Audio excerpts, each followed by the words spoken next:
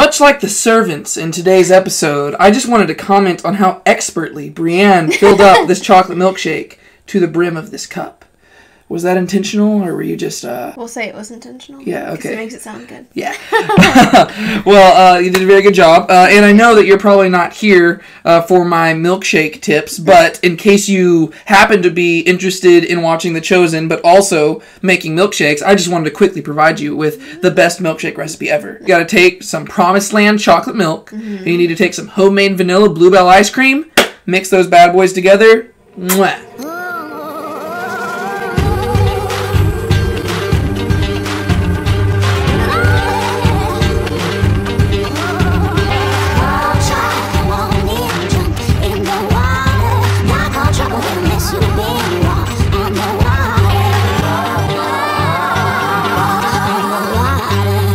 Welcome to Now Let's Be Honest About Movies. My name is David Tate. And my name's Brienne. And we basically have just been lately, me and Brienne, or me and some other friends, we've just been walking through the TV show The Chosen, and we've just been talking about, breaking down the episode scene by scene, episode by episode throughout the whole show, and we're just talking about it from a historical, biblical, theological, cultural, all those different viewpoints, to just talk about what's in the Bible, what's not in the Bible, what's historical, what's not historical, where are they taking liberties and stuff like that. And these aren't videos intended for everybody, but for the people who watch The Chosen and they want to go a little bit deeper and they want to actually learn a little bit more about the Bible.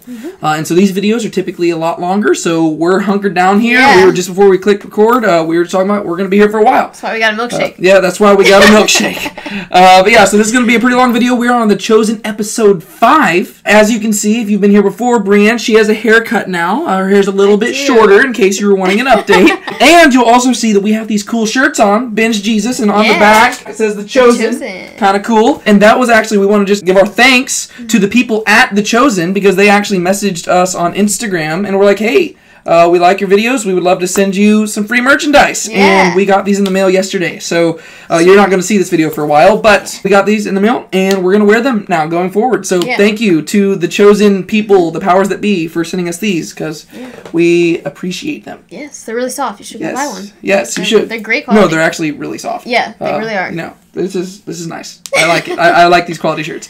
But that being said, we have reached The Chosen episode 5, and this episode is titled The Wedding Gift.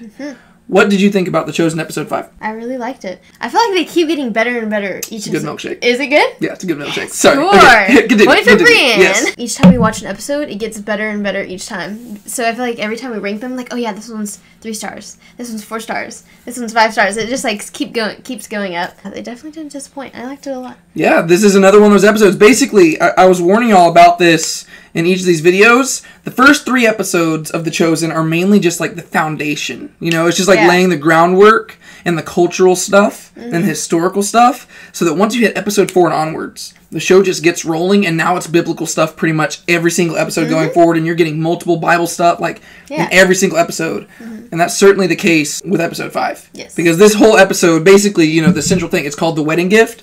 This episode revolves around the wedding at Cana, which, if you're familiar with the Gospels, it takes place in John chapter 2.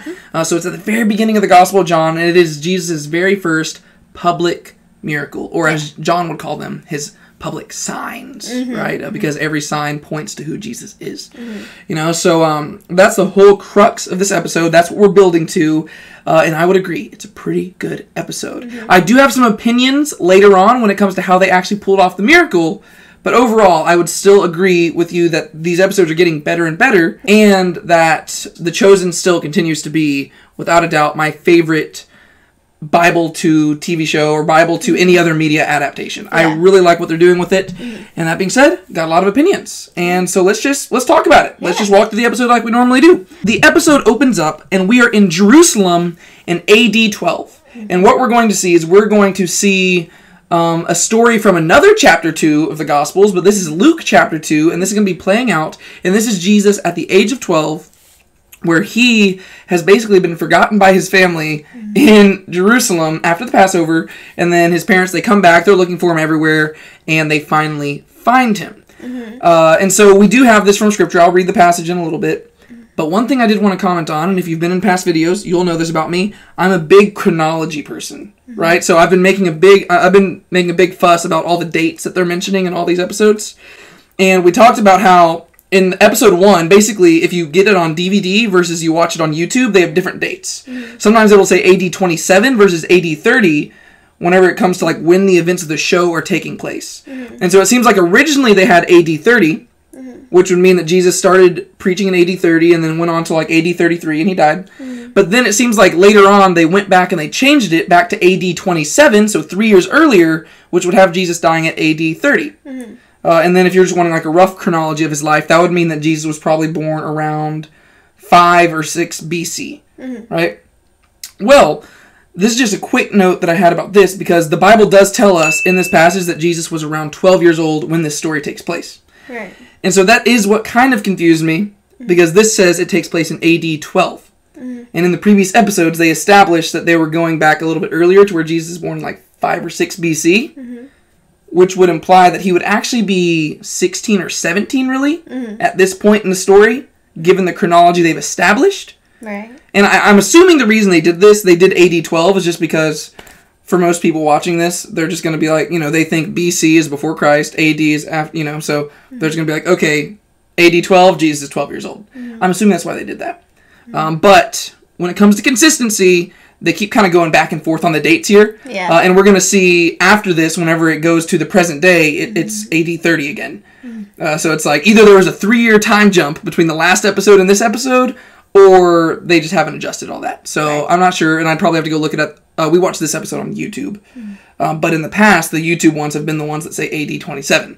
Right. So I don't really know what's going on with the chronology, but those are things that I just want to point out because I find that intriguing. All right, so we open up. We're in Jerusalem in AD 12, and we see a woman who is looking around frantically for her son. She's calling out the name Jesus. So very quickly, you realize this is Mary. Right? And so Mary's running around. She's looking for Jesus, and through this stuff, she's talking to a lot of different people, and you learn very quickly that the Passover feast ended 3 days ago. And she's telling people, we left him here at Passover. And they're like, that was 3 days ago. What are you doing? And really, what happened here is, as we'll see in Scripture, is that Mary and Joseph, they left from the Passover feast. And then they got away from it. And they realized, Jesus isn't with us. And so they had to go back. So they went a day away. And then they had a day journey back. And then they had a day of searching. Right? So 3 days have passed since then. And the reason why is because, just culturally speaking, the men and women wouldn't necessarily travel together in the caravans, right? The men would travel in one place, the women would travel in another place. Yeah. Families would all be traveling together. And so you're going from Jerusalem to Galilee. You got the men in one place, women in another place, and Jesus, he's 12 years old. Right? Typically, the children would travel with the women. But Jesus, being 12 years old, he's on the brink of manhood, right? Because in Jewish culture, you become a man at 13, right? So, most likely, they would go back and forth. And so Mary probably thought Jesus was with Joseph. Joseph probably thought Jesus was with Mary. Yeah. And then all of a sudden, they're wandering around. They're like, you don't have him? Yeah. And just imagine the fright of that. Oh, yeah. Like, literally, these people realize that God entrusted, like, this is the Messiah. Yeah. How are you going to pray to God? Be like, hey, God, that only begotten son that you gave us? We lost him. I don't know where he's at. It's actually a pretty funny story when you read it in Scripture, just because you're like, wow, I can totally see why they're freaking out here. Yeah. But we see this story playing out. And then finally, Joseph comes around and he's with Jesus, and he explains that Jesus was found in the temple. Jesus, though, he kind of frames it a different way. He says he was with his father. Right. Yes. Right. And it's like, whoa. And then that's whenever they like pan up and you get to see like the temple in the background. And this is the first time you've seen the temple in the Chosen series, because so far we've been in Galilee for all of this, but now we're in Jerusalem and we see the temple, and we're going to see that a lot more in season 2 when that comes out soon. But Joseph says that Jesus was teaching. Then the rabbis, they couldn't believe their ears, right? So he's like, Mary, you wouldn't believe it. When I found him, he wasn't just like wandering around aimlessly. He was literally sitting there teaching the rabbis. They almost wouldn't let him leave. And Jesus says that he was just in his father's house. Yeah. Right? He's like, hey, where did you expect me to be? I was just in my father's house chilling. Right? And all this is like blowing their minds, like Joseph actually seems like kind of fine with it, but I think it's probably because him and Jesus have talked about it as they come back to find Mary. And then this is whenever Mary, she says something that will be called back to later on. She says, it's too early for all of this, right? Because Jesus is saying all these like very theologically profound things. And Jesus says to her, if not now, when? Right? And then she just says, just help us get through all of this with you. And then this is whenever she like pulls him and like the camera does this thing where it just like focuses in on her face. And she just says, please. Right? And then she says, Jesus says, okay. And then Joseph asks Jesus not to do that again. And Jesus says, yes, Abba. And then we cut to the opening credits. I like whenever they incorporate things that are, I guess, well, I mean, that is in scripture, but we see Jesus a lot, like, during his ministry, not as, like, a child. And I think it's easy to forget that, like, he was born a baby, and he had to grow up all the way until he was 30 to then start his ministry. Like, he only had 3 years of his ministry. And so all that other time, like, he was just a kid. Even there was another line when he was like, oh, yeah, like, I was playing with my family, and I, like, busted my head open. It's like, oh, my gosh. He was a kid, and he did things like what we did when we were kids. So I think it was, like, good that they incorporated that. We literally only have a few accounts of Jesus' childhood in Scripture. One of them is whenever the wise men come and visit him, which is probably a little bit after he was born, so he's probably a young kid at this point.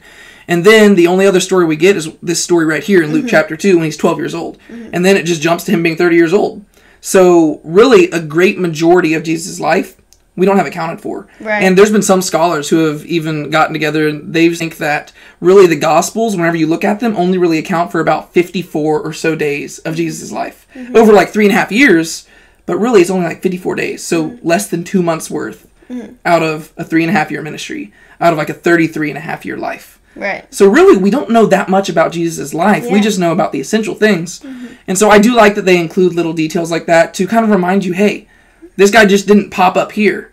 He literally grew up as a kid, and we're going to see, you know, he bruised himself, and he injured himself, and he had to go through all the different things like this. He got corrected by his parents. He didn't do anything wrong, but they still had to correct him, right? Because the thing is, they're not perfect. You know, and even whenever Joseph gets on to him, he says, don't do this again. Jesus says, yes, Abba. I mean, he wasn't in the wrong there, but he just says, okay, yes, sir. The passage that this is coming from is Luke chapter 2, starting in verse 41, and it says this. Now his parents went to Jerusalem every year at the feast of the Passover. And when he was 12 years old, they went up according to custom. And when the feast was ended, as they were returning, the boy Jesus stayed behind in Jerusalem. His parents did not know it, but supposing him to be in the group, they went a day's journey. But then they began to search for him among their relatives and acquaintances. And when they did not find him, they returned to Jerusalem searching for him. After 3 days, they found him in the temple, sitting among the teachers, listening to them and asking them questions. And all who heard him were amazed at his understanding and his answers. And when his parents saw him, they were astonished. And his mother said to him, Son, why have you treated us so? Behold, your father and I have been searching for you in great distress. And he said to them, Why were you looking for me? Did you not know that I must be in my father's house? And they did not understand the saying that he spoke to them. And he went down with them and came to Nazareth and was submissive to them. And his mother treasured up all these things in her heart. And Jesus increased in wisdom and stature and in favor with God and man. Right? And so that's the whole story. And I like that they included that here because it presents a nice little backdrop that sets up the relationship between Jesus and his mother going into the wedding at Cana. Because really, we don't have a whole lot mentioned about Mary either in the Gospels. We literally have the whole virgin birth thing where she gives birth to Jesus. We have the thing with the Magi. We have a little bit more about her in the Gospel of Luke because it seems like maybe Mary was one of the people that Luke interviewed when it came to collecting his stuff for his Gospels. Even like that's why in that passage you have it saying his mother stored all these things in her heart. Other than that, we have her mentioned a few times in the Gospel of John, but I don't think her name is even ever given. It just says the mother of Jesus. And so there's the wedding in Cana. We have her at the cross of Jesus. But other than that, in the Gospel is not really mentioned a whole lot. There's one scene where her and Jesus' siblings come to find him, but Jesus kind of rejects them a little bit. So I do like that they took this story and they used that as a way to set up the dynamic between Jesus and Mary here. And so then the opening credits roll, and now we are in Cana in AD 30. Right, so once again, chronology, I don't know what's going on there, but we're back to being in AD 30 here, so it's kind of just jumping all around. Part of me just wishes they would just choose one and just roll with it, rather than jumping back and forth. And we meet this woman named Dinah, and she looks very giddy as she's walking around, and this is when Mary shows up and offers her help. Apparently, Dinah is the mother of the groom for the big wedding that's going to be the backdrop of this entire episode. Mm-hmm. And it seems like Mary and Dinah were, I guess, childhood friends from back in Nazareth, right? And so we get that quick scene just setting everything up. Mm-hmm. And then we cut to the scene between Nicodemus and John the Baptist. Yes. Right? Because this is where episode 4 ended. Mm-hmm. And I don't know if I explained this to you, but the way that they did this is they basically released half the season. Mm-hmm. They released the first 4 episodes, and then later on they released the second 4. Oh. So in a way, the first 4 episodes were like their own mini season. Yeah. And so that episode ended with Nicodemus coming up to John the Baptist, and it was like this massive cliffhanger. You know, he comes up and he's like, "I'm here to talk about miracles," and John the Baptist walks up and he's like, "What?" And then it just ends.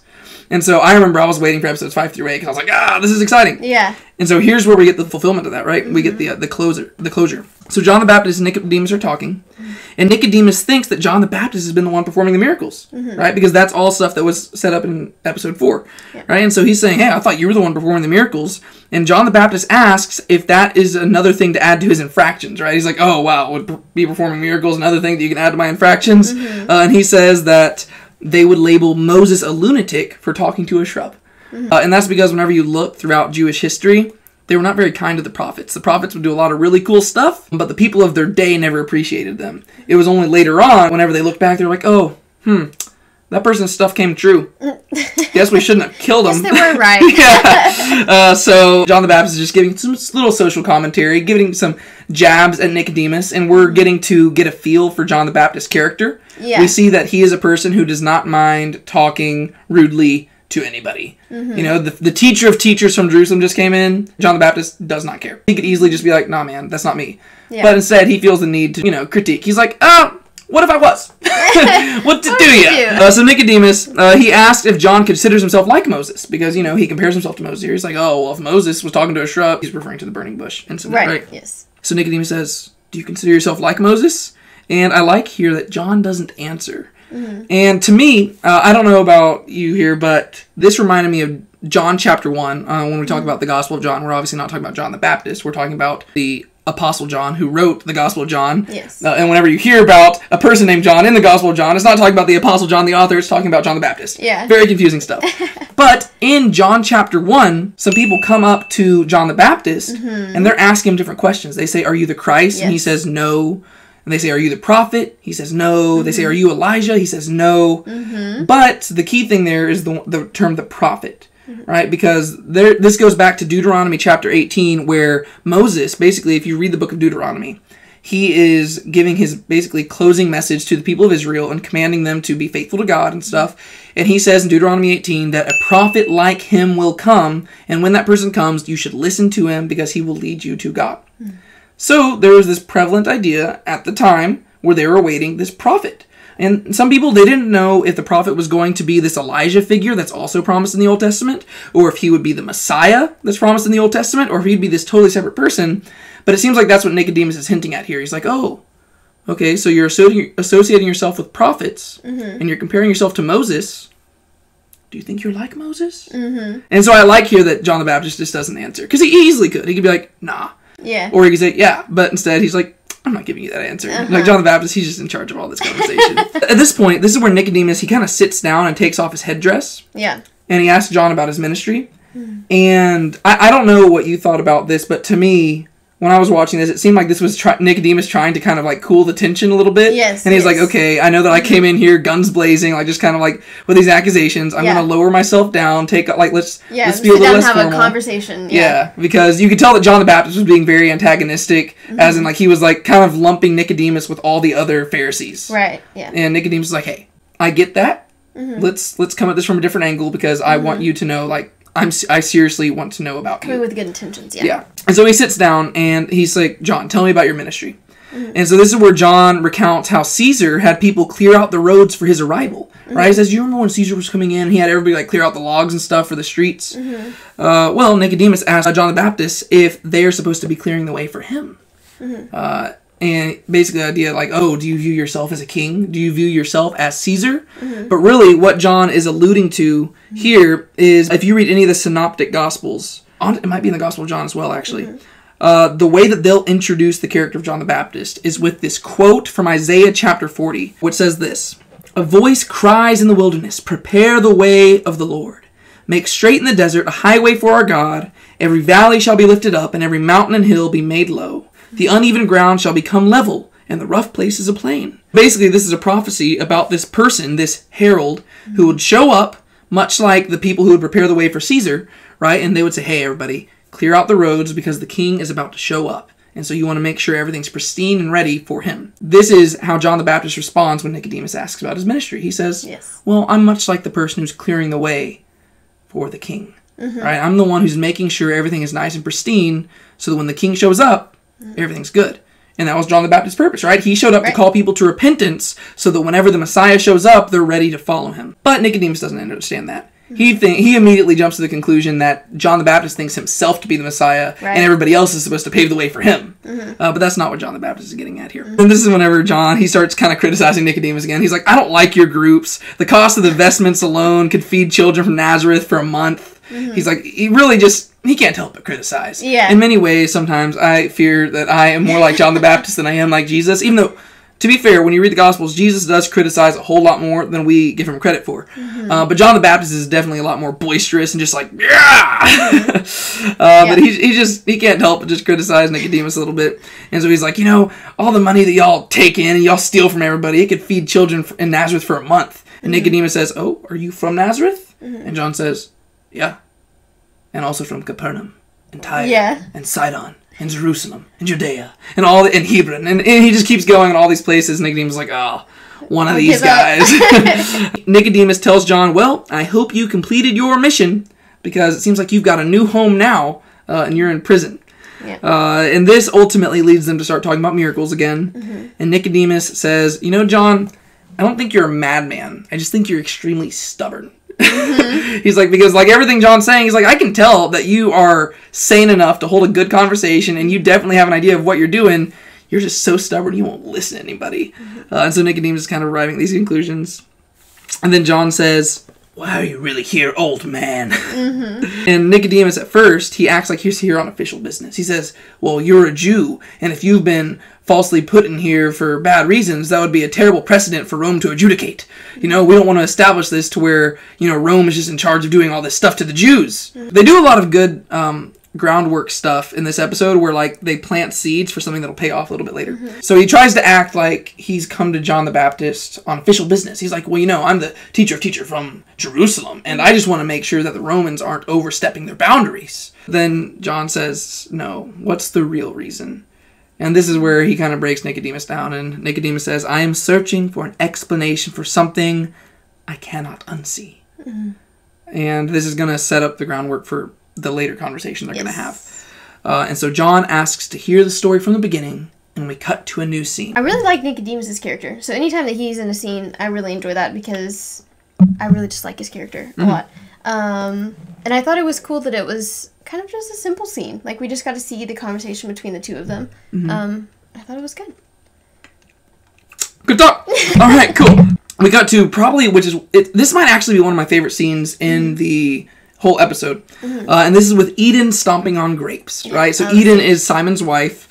And in the last episode, they did not part on good terms, right? They were having a little bit of frustrations, and Eden kind of just unloaded her anger on Simon. I thought it was fairly placed, and ultimately, she was just calling him back to God. But there was some tension there. And so Simon walks in, he's a little bit nervous, but he says, Eden, we need to talk. And she says, so I hear. And he says, what have you heard? And she says, nothing that makes sense. Last night you told me the truth. Let's continue with that. Right? So, and that's because in the last episode, they'd had this conversation where it kind of came to, a shouting match a little bit. And she did thank him. She said, hey, I don't agree with what you've been doing, but thank you for at least telling me the truth. Now go do what you need to do. So she calls back and she says, hey, last time you told me the truth, let's pick up there. And so Simon basically recounts all the events from the previous day and the previous night, right? So he says, Eden, where do I even start? I went and I was fishing all night. I tried so hard. I couldn't catch anything. And thank you for sending Andrew and James and John and Zebedee. Thank you. They were so much help, but we still didn't catch anything. But then there was this teacher, and he was teaching by the sea, and he came and he told me to cast my nets, and there was something about how he looked at me, and I didn't want to, but I did it. And then there were so many fish, and now we could pay off our debts. And I don't know. Like, I don't get any of it. And he's very visibly excited by all of this. Yeah. And then to all this, she says, why don't you seem happy? And this is where he recounts the story of the prophet Elijah calling the prophet Elisha, or Elisha, if you want to find a better way to... Sometimes Elijah and Elisha sound too similar, and it's kind of hard. Yeah. But he recounts this story, which you read in 1 Kings chapter 19, which says this. So he, Elijah, departed from there and found Elisha, the son of Shaphat, who was plowing with 12 yoke of oxen in front of him, and he was with the 12th. Elijah passed by him and cast his cloak upon him, and he left the oxen and ran after Elijah and said, let me kiss my father and my mother, and then I will follow you. And he said to him, go back again, for what have I done to you? And he returned from following him and took the yoke of oxen and sacrificed them, and boiled their flesh with the yokes of the oxen and gave it to the people, and they ate. Then he arose and went after Elijah and assisted him. And so Simon recounts this story to his wife and says, you know that story with Elijah and Elisha? It's exactly basically what this guy's done to me. This teacher came, and he's called me to follow him. Yeah. And he's told me to follow him immediately. He says that this teacher is the Messiah, the Lamb who John the Baptist told Andrew about. And he says he called me to follow him and Andrew and James and John and to learn from him. And he said I wouldn't be a fisherman anymore, but that I'd catch people instead. I don't even know what that means, but I know what I saw. And you can just see, I like seeing how Simon goes from like very quiet to very excited to very quiet again. Because this is, to me, I talk about this every video we do.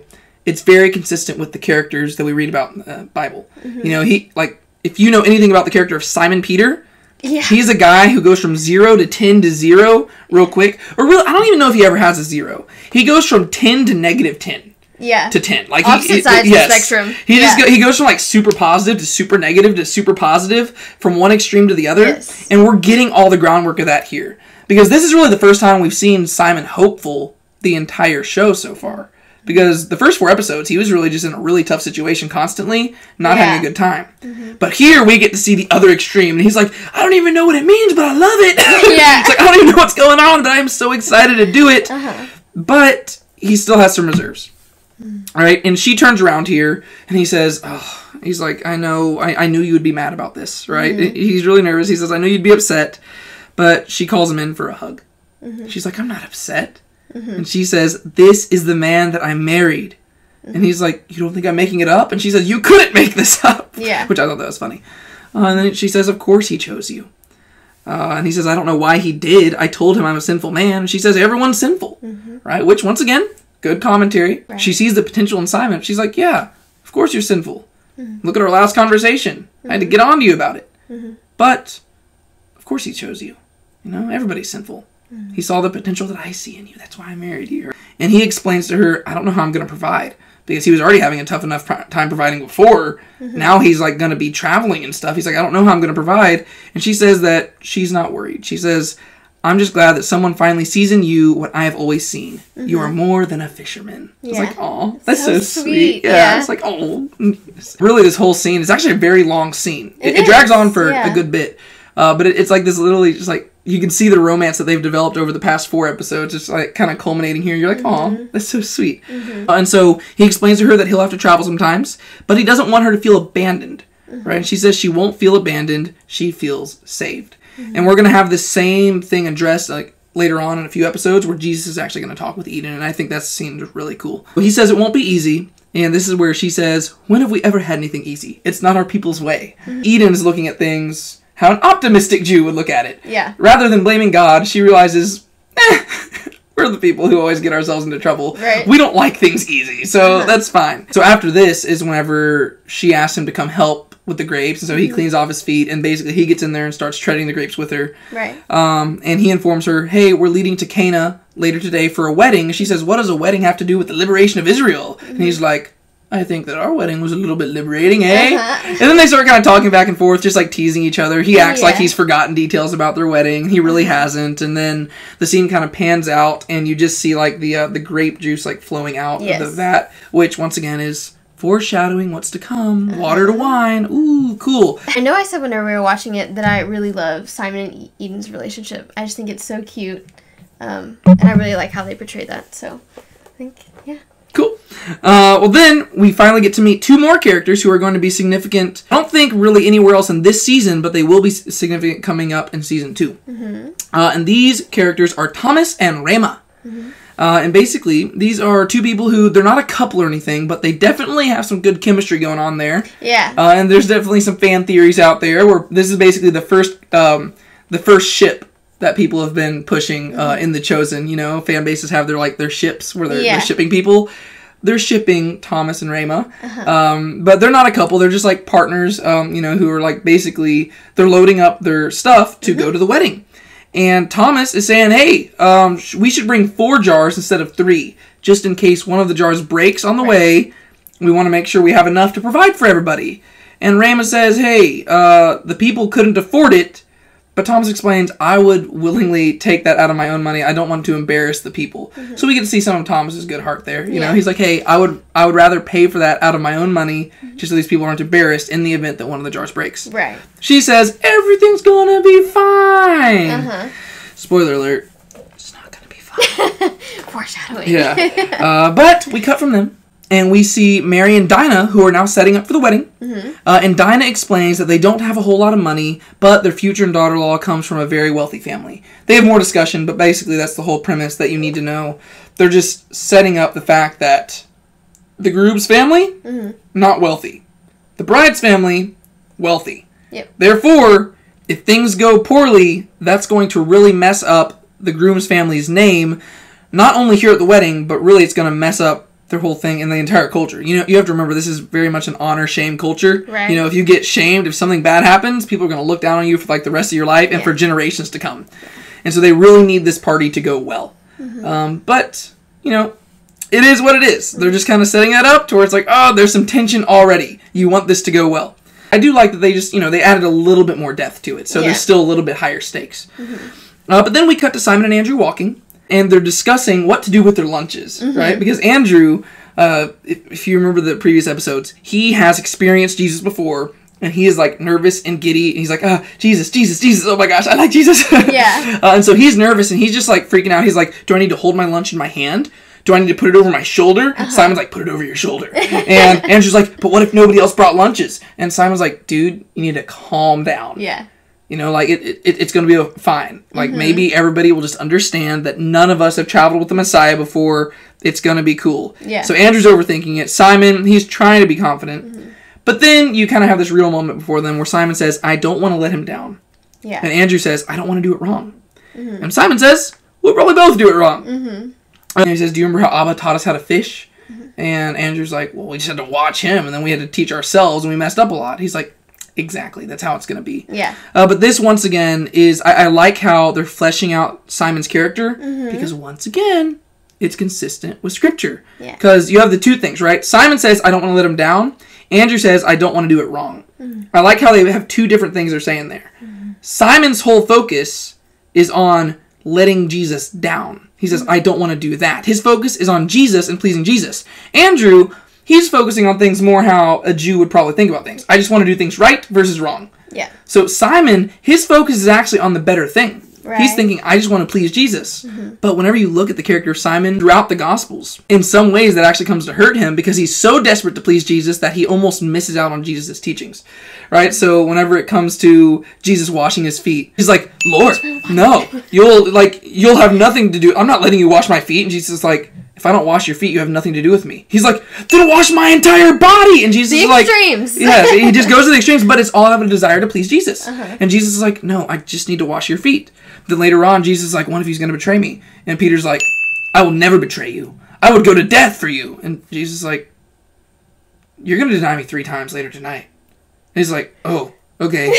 And then later on, Jesus is like, I need you to stay awake for me, okay? And Simon's like, okay, I'm going to stay awake. And he falls asleep 3 times. So whenever they come to arrest Jesus, what does Simon do? He's like, pulls out a sword, goes off to probably cut off this guy's head, misses, cuts off the guy's ear, and he's just trying to, like, defend Jesus, trying to, like, probably make up for falling asleep and trying to prove that he would die for Jesus. But then Jesus is like, dude, put the sword up. I told you to have a sword for defense. Yeah. Don't you know I could call down the angels from heaven? Like, chill. But... you do see that's exactly Simon's character. All he wants to do is please Jesus, which is a good thing. But it shows how we have to desire that, but we also have to be mature, and we have to allow our desire to please him be dictated by what he has commanded. Really, the issue with Simon is that he desires to please Jesus, but he's kind of just doing it in his own way, and he's trying to impress Jesus. Yes. But I just like the little details there where they're very subtle. He realizes Jesus is a gracious person, but he says, I just don't want to let him down. Like, I don't want to do something that will disappoint even his grace itself. They're still kind of freaking out about all this stuff and talking about, the whole, we're going to just like when we watched our dad, learned how to fish, we messed up. That's how it's going to be with Jesus. And then the other disciples start teasing them because it turns out they've been standing there this entire time. Yeah. And they're like, y'all are very entertaining to watch. And they're like, how long have y'all been standing there? And they're like, a while. And then this is when Jesus walks up and he's like, great day for a wedding, eh? So casual. Yeah, Jesus just walks up around the corner by himself. He's like, hey guys, I'm ready to go. Yeah. And this is where he kind of introduces, he's like, okay, Thaddeus, James, John, all these are people. And they have another James. Now he's up in the tree. The figs. And yeah, I got figs for the journey. Yeah. It's a really funny line. Figs for the journey. But I think the reason why they focused on him, like to where you even remember he's like, oh, up in the tree with figs, is because they actually had to recast James between episodes 4 and 5. This is James, the brother of John, and he was played by a different person in episodes 1 through 4 versus 5 through 8 and going into season 2. And I think that's just because of scheduling conflicts. I think the first guy couldn't come back. And so I think they just did this to reintroduce him, be like, oh, James! And then that's why even whenever he gets down, Jesus is like, oh, we have 2 Jameses. What are we going to do here? So they're just belaboring the fact, James, that's James. He doesn't look the same, but that's James. Yeah. And so just letting you know that. And he says, okay, so we got 2 Jameses here. How are we going to resolve the situation? And the bigger James, the one that just jumped out of the tree, he says, well, you could call me Big James and this one Little James. And Jesus turns to Little James and he says, yeah, I think that's fair. Sure, I'll go by Little James. And Jesus says, and a sense of justice too. And I'm assuming they did this because they're in biblical history. There is a person who was called James the Just. He was like a leader of the early church. And I think people debate about who that was because there's a bunch of different Jameses in the Bible. And really the name James just comes from the name Jacob. So there's this debate whether James is this James from the 12 or James the brother of Jesus. Like who is James the Just? And so I think that they're just like, that's kind of a little Easter egg. A sense of justice too. Oh, maybe this is James the Just. I don't know. Yeah. But then they start traveling. And this is basically just showing the group getting together. Yeah, this is the chosen getting together. Yeah.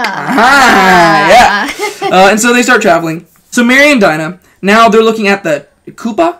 Yes. Chupa. No, Koopa. Koopa. Yeah. I had to look it up. Yeah, and then they said it later on. Okay, so Mary and Dinah, they're looking at the Koopa that they bought, and basically it's just this big, like, frame. It looks like a canopy. Yeah. That's the word. Yeah. So basically it's just this wooden canopy that they bought, and it's shabby, it's not very good. And Mary, she says, I know how to talk to carpenters, right? So let me go talk to them. Yeah. Which that's kind of, little Easter egg there to, her husband was a craftsman and carpenter, as what is her son and probably a lot of her children, right? She's like, hey, I know how to speak to carpenters. If you want, I can go talk to them and we can get this made better. But Dinah says, no, it's fine. I'm happy with it. It's what I paid for. I couldn't afford much better, so it'll be fine. The wife's mother, right? So the wife's name is Sarah, right? So Sarah's mother, Higla, comes up, and she says that she came ahead of Abner, which is Sarah's... There's just a lot of people here. The wife's mother shows up saying that she came ahead of the wife's father so that she could make sure everything was done according to how he wanted. Right. And you can see that Dinah is not really liking this. And Dinah, once again, is the groom's mother. Yes. So there's some tension between the in-laws. Yeah. Right? And Dinah, she does not like this. She's like, you know what? If there was a day where maybe his opinion didn't matter, it would be today. And you can tell Higla's like... Yeah. Ooh. Yeah. My bad. I think I... Sorry. Think over some boundaries. Yeah. My bad. And then it kind of cuts away from that, but they're just letting you know, once again, they're building the tension to where you're like, ooh, this party really needs to go well. It needs to go super well. Yeah. And so then they continue. We cut back to Jesus and the disciples, and they're walking on their merry little way. And Simon comes up to Jesus, and he's like, "So who's going to be at this thing? I bet there's going to be some wealthy people there. There's pretty important people." And Jesus says, "The most important and powerful person I've ever known is going to be there." My mother. Yeah. Andrew's like, "Isn't your mother from Nazareth?" And Jesus looks back. He's like, "Yeah." And Simon says, "Hey, Jesus, this could be an important opportunity to gain some more followers. Like going to this wedding, there might be some wealthy people there, some people you could talk to. Simon's trying to be like his wingman. But once again, Simon trying to impress Jesus. He's trying to think practically, and you got to remember, they didn't know what the Messiah had come to do. They thought that he was coming to start a revolution, like a physical revolution, to overtake the Romans. So he's like, hey, if you want some benefactors to get you an army, better start here. But Jesus, he says, this is not my day. Like, he's not like trying to correct him or anything. Yeah. This could be a point where they could have easily had Jesus be like, I didn't come just for the wealthy. But instead, he doesn't go there. He just says, it's not my day today. Yeah. No, today is all about the couple, so we're going to let it be about them. Right. And so Andrew, this is whenever he asks if the couple realizes how fortunate they are to have the Messiah attending their wedding. And this is when we get to Jesus recounting the story that you mentioned earlier. He says, well, considering that I cracked my head open at Asher's house back when we were children, I doubt they recognize that I'm that important. Yeah. And then Jesus turns around and he says, do you think much of your childhood friends? And then this is when Simon says, oh, Andrew doesn't have any childhood friends. And Andrew's like, I don't remember anybody hanging out with you either. Yeah. You just get the banter back and forth between brothers and stuff. But like you mentioned earlier when we were talking about it, I like that they're fleshing out Jesus here, and they're just putting in a little detail about, I cracked my head as a kid. Yeah. Because those are details you don't think about, right? Whenever you think about Jesus, especially how he's usually portrayed, we usually just see him being, the very Buddhist, like, hello everybody, And whenever, blessed are the poor in spirit. Yeah, blessed are the poor in spirit, for those is the kingdom of heaven. It's like, no, this was a real guy. Yes, he's God in the flesh, but he's God in the flesh. Yeah. He's a human. Truly God, truly man. I like that they just, flesh him out. They're like, he probably doesn't think much of me because I cracked my head open at his house, and so he doesn't think I'm anything special. Sometimes, as Christians, we read the Bible, and especially the Gospels, and we think, how did people not know that Jesus was the Messiah? Yeah. Why would, look at the things he's doing. Yeah. How would you not believe it? Right here is the explanation. Imagine that you grew up with a person for 30 years. Right? He was your best friend. You grew up with him from childhood. You knew him. You knew his parents. You knew his brothers. You knew that time whenever he cracked his head open. You knew whenever he had a runny nose. You'd seen him at all these different times. You remember that one time he got lost and his parents had to go back to Jerusalem and find him and they got onto him. You remember all this stuff about him. All of a sudden he starts showing up and performs miracles. Yeah. The first thing you're probably going to think is not, oh, he's God. You're going to think, what's this guy up to? This is weird. Yeah. And then all of a sudden he's making these bold proclamations. You're like, dude, get off your high horse. Who do you think you are? You grew up in Nazareth with us. Who do you think you are? All because you have a good voice and you can speak and have these cool teachings. You think that you're hot stuff? Yeah. So you can see where they come from. So I like that they just include that. He's like, nah.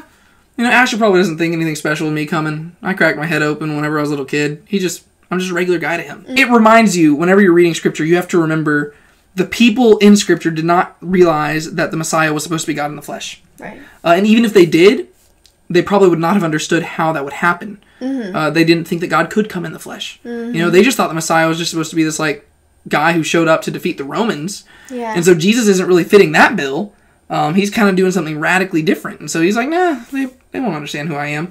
This is where he turns to Mary. He's like, oh, Mary, you ever had any brothers? And how do you like traveling with these men? And she's like, oh, I've always wanted brothers. And he's like, oh, well, soon you'll have 12. Yeah. And this line felt kind of random to me, but I think they were just kind of being like, hey, don't worry. We know he has more than 7 disciples. There's going to be 12. Yeah. And this is what they're like, 12. And Jesus is like, you'll see. And then he says, yeah, so soon you'll have 12 brothers. We'll see how you like it then. Yeah. And there's little Easter egg to be like, hey, come back for season 2. There will be 12 eventually. Stay tuned for more. And so this one he's like, oh, look, Cana's right over the hill. And so they're approaching, right? Uh-oh, the wedding's about to happen. What's going to happen? We'll have to see. Tension is building. Yes. So now we cut once again back to Mary and Dinah, and they're setting up the chuppah. And Mary here, I like this is just a very brief, 1 or 2 lines at the beginning of, you can tell that we're picking up in the middle of a conversation. And she's like, yeah, me and Joseph would have had a wedding.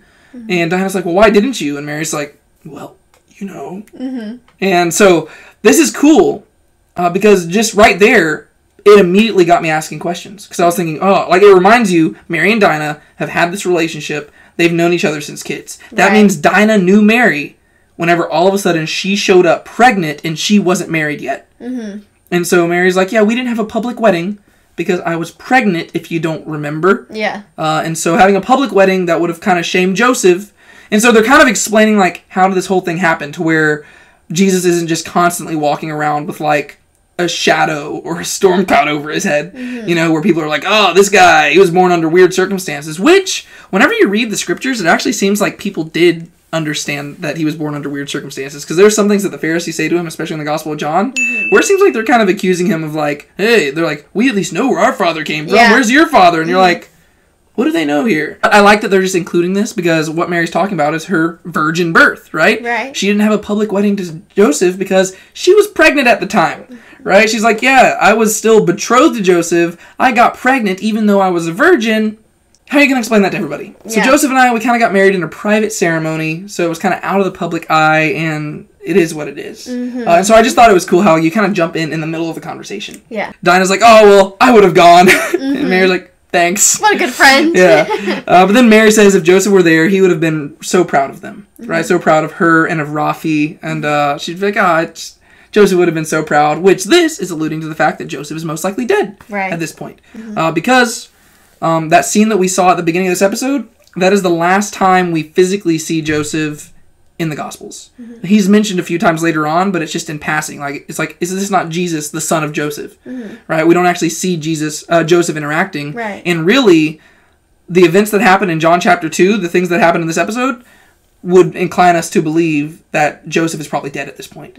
And so she's just like, yeah, if Joseph were around, he would be so proud of you. So it means that, you know, Jesus' dad is dead. So Joseph has died at this point. They don't explain how. They don't need to. The Bible doesn't. But most likely Joseph is dead. And so I like that they just kind of address that. Also, I don't know if you noticed this. It just clicked in my head. Yeah. The guy that they had playing Joseph in this episode was the same guy they had playing Joseph in The Shepherd.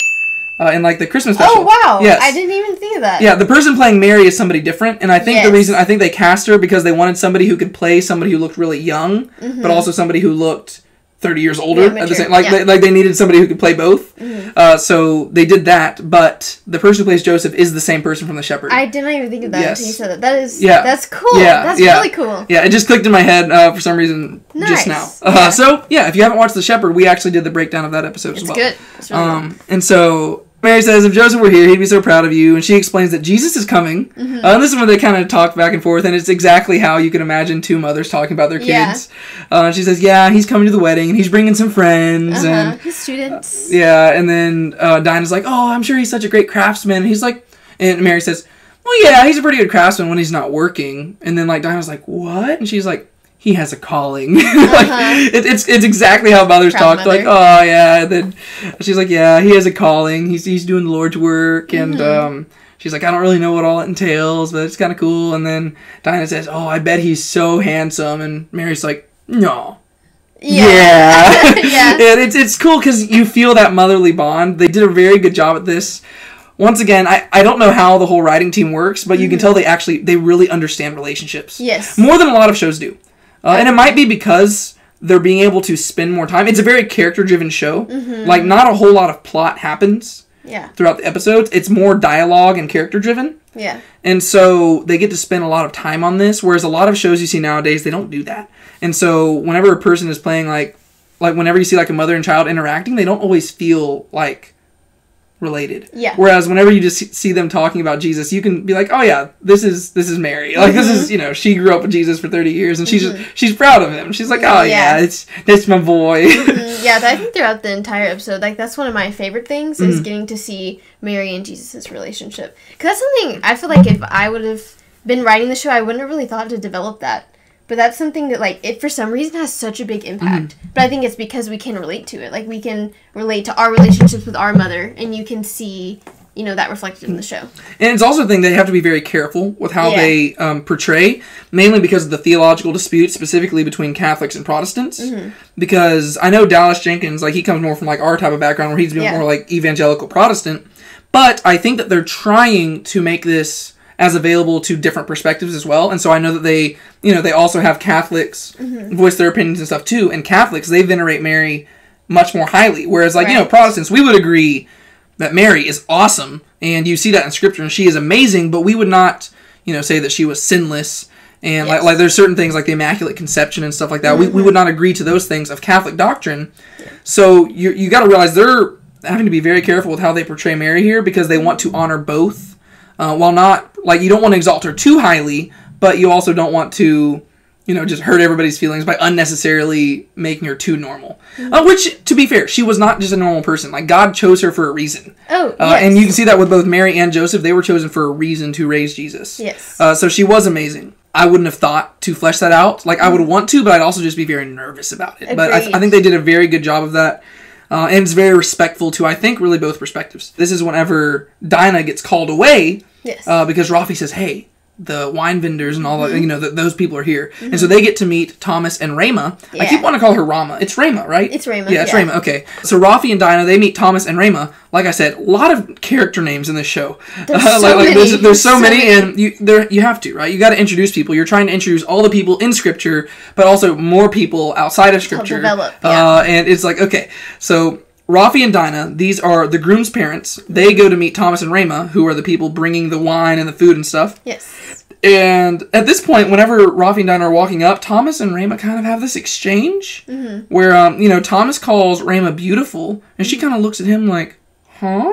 Yeah. And then whenever Rafi and Dinah walk up, Rama says, oh yeah, Thomas, he's always on time. And Thomas is like, huh? Like, it's like little things where I'm like, it seems like they're kind of like... Yeah, have this connection? Yeah, it seems like they really do have this connection. They just recently had a live stream with the two actors and actresses, and they had a Q&A between them, and they were saying, like, so are y'all going to get together? And they were like, if so, it'd be like a much more long-term thing. But I was like, nah, like, I don't think whenever I've watched this episode in the past, I've really picked up as much on the connection. Yeah. But watching it this time, I'm like, yeah. Like, there's certain things where, like, they kind of pause and look at each other. And, like, even earlier, whenever Thomas was like, we're a team, and she's like, I was like, man, like, I see it. Yeah, like, this is awesome. And obviously, once again, I do want to address, Thomas, obviously, this is going to be who, for some reason, we always know him as Doubting Thomas, even though I think he gets a bad rap. This eventually is going to be one of the disciples of Jesus.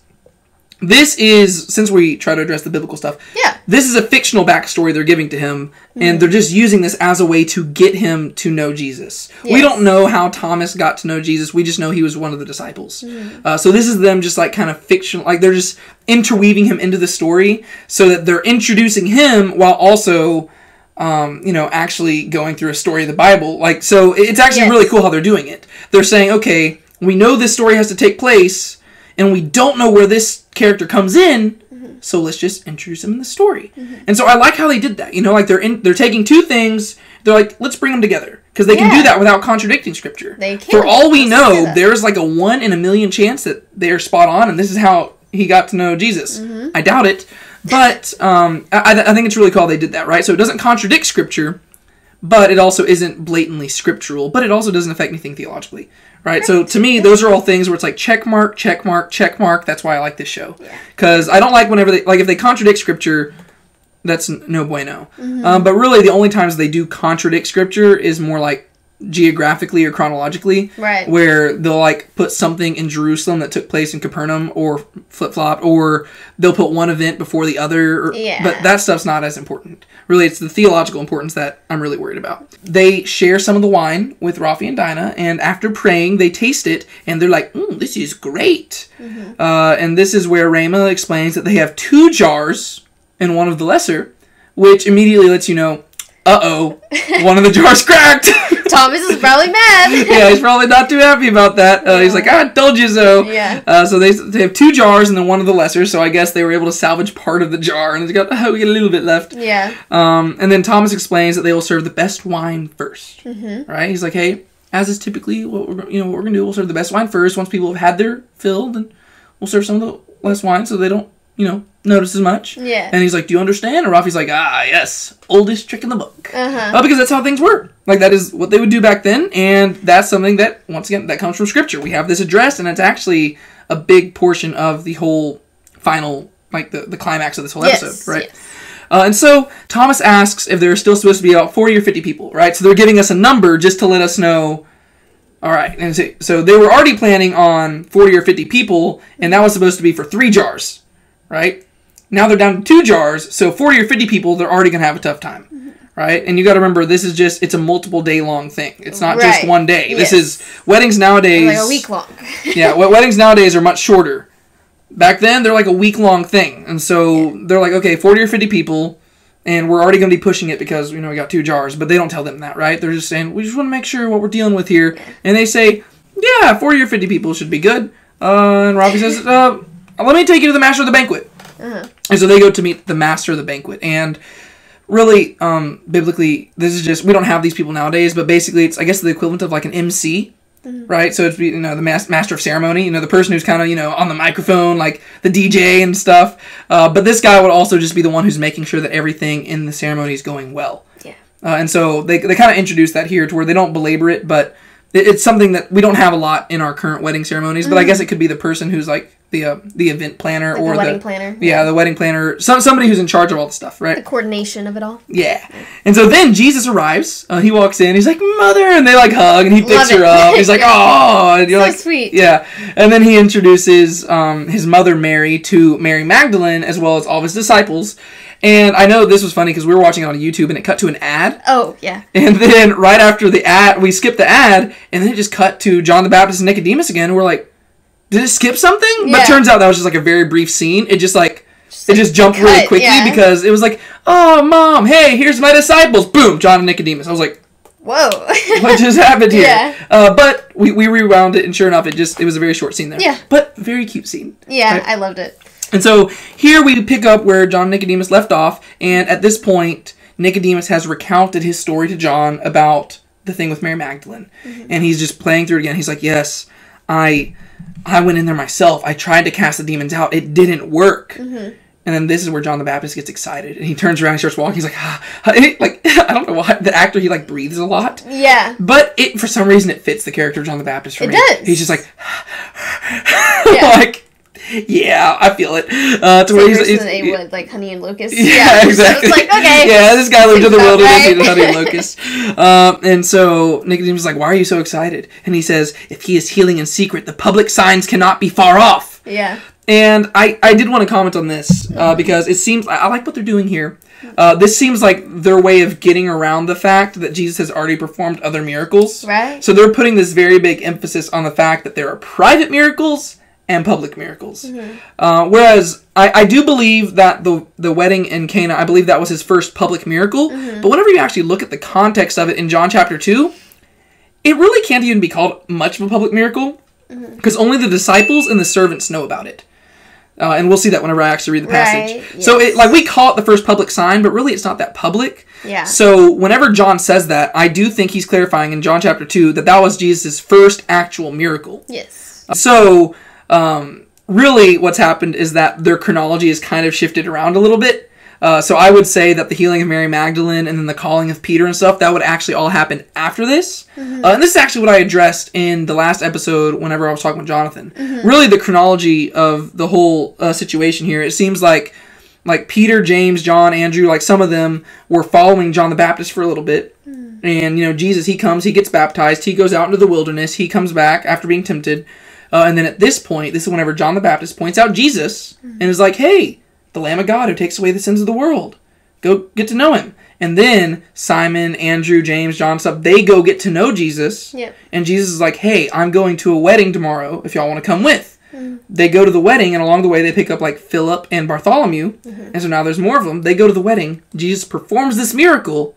And then after this, they all go their separate directions. Yeah. Right? And so after this miracle, they've gotten to see who Jesus is, what he can do. Mm-hmm. They go their separate directions. And then maybe a few months later, Jesus is walking along the shore. He comes across Simon and says, "Hey, let's go out into the water and you cast your nets." Mm-hmm. So really, biblically, whenever you take, the issue is that you have 4 different accounts, Matthew, Mark, Luke, and John, mm-hmm. and they're not really necessarily telling things chronologically. They have different purposes, right? And so it's not an issue that they're not telling things chronologically. That's just how we more do it nowadays in our current culture. Right. Back then, sometimes things could be thematic or something like that. And we even do that nowadays as well, too. If you're reading a history textbook, mm-hmm. you're not always going to read things chronologically. You're going to read things thematically, and then they'll say, "Okay," and then go back here and stuff. So really, whenever you're trying to compare the Gospels, you're trying to figure out the best chronology. Yeah. And for my own studies, that seems to be the best way to make sense of it all. So it really seems like the reason why, because they say this multiple times in this episode, mm-hmm.